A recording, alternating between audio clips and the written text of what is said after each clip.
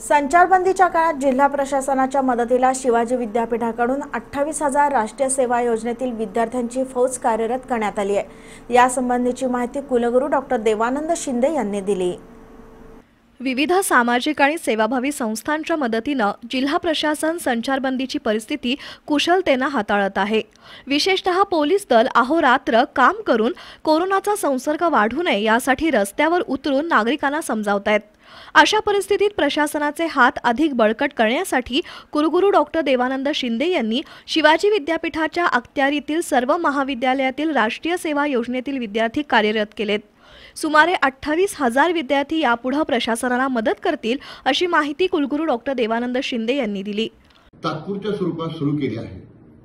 सध्याच्या संकट काळात शिवाजी विद्यापीठाशी संलग्नित सर्व महाविद्यालयामधील व राष्ट्रीय सेवा योजना, राष्ट्रीय छात्र सेना यांच्या स्वयंसेवक व स्वयंसेविकेवर कोरोनाविरुद्धच्या लढाईत सहभागी होण्याची मोठी जबाबदारी आली आहे। मला सांगण्यास अभिमान वाटतो की या युद्धात विद्यापीठाच्या राष्ट्रीय सेवा योजनेचे स्वयंसेवक पूर्ण तयारीनिशी उतरले असून सोशल मीडियाच्या माध्यमातून जनजागृतीचे शहरातील विविध चौकात आणि रस्त्यांवर पोलीस प्रशासनाला मदत करण्यासाठी हे विद्यार्थी पुढे आले आहेत। शिवाय फेसबुक, व्हॉट्सअप यासह अन्य सोशल मीडियाचा वापर करून जनप्रबोधन करण्यासाठी सुद्धा हे विद्यार्थी योगदान देतील। शिवाय गरजू, फिरस्ते, ज्येष्ठ नागरिक, अनाथ, दिव्यांग व्यक्तींपर्यंत मदत पोहोचवण्यासाठी या विद्यार्थ्यांची मदत घेतली जाणार आहे।